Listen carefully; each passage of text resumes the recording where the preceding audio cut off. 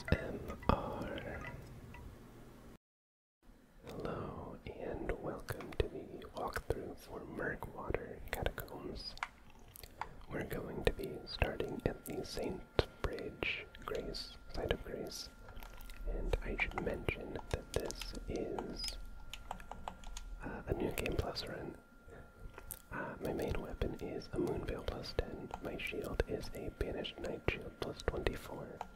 I have the Nox Mirror Helm, the Veteran's Armor, Radon's Gauntlets, the Banished Knight's Greaves, and my talisman are the Green Turtle Talisman, the Gold Scarab, the Erdtree's Vapor plus 2, and the Shard of Alexander.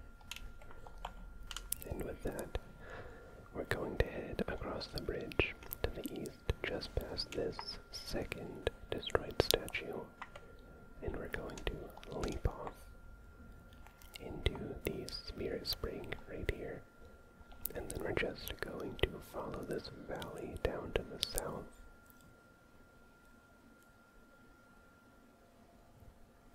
We're going to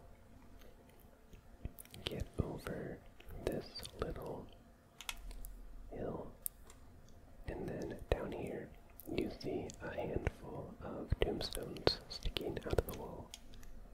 You can use those, or just past them is a Spirit Spring.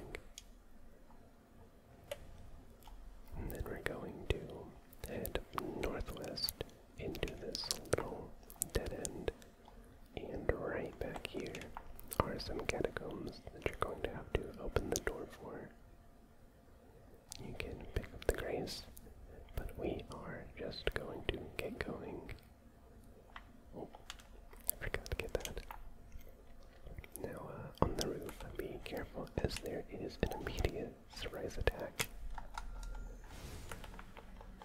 I highly recommend carrying bone darts, especially when exploring these catacombs, as they tend to have a lot of sneak attacks.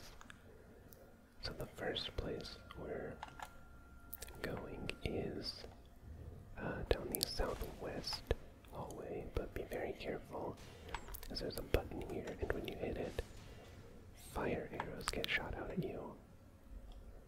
But luckily, it's very easy to dodge them and to get them to attack enemies.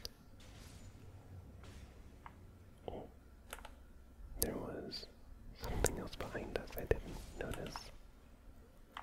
Okay. And then, again, be very careful, as I think on the left side there is a sneak attack. And I think that's it. And in here you get 5 root resin. If you're lucky, you can get a drop off one of the gargoyles. But we're going to pull this lever, which opens up the boss door. Then we're going to take a left, go down the stairs, and there is another button, and this one shoots from behind. So just remember to be very cautious of that. These guys just like coming out of nowhere, surprise attacking you. And with that, we have a boss fight. This is one of my personal favorite early boss designs, the Graham Warden Duelist.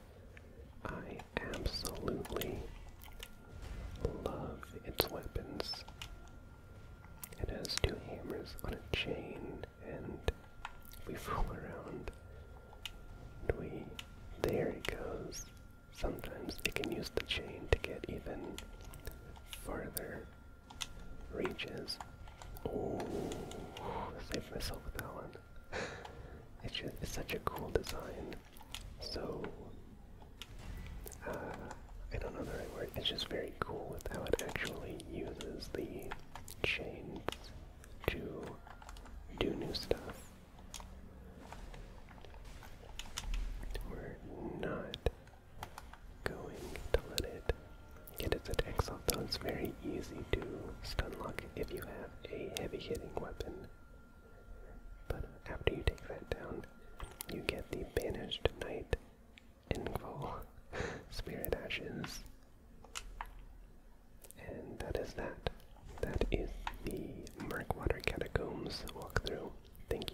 very much for watching, and I will see you next time.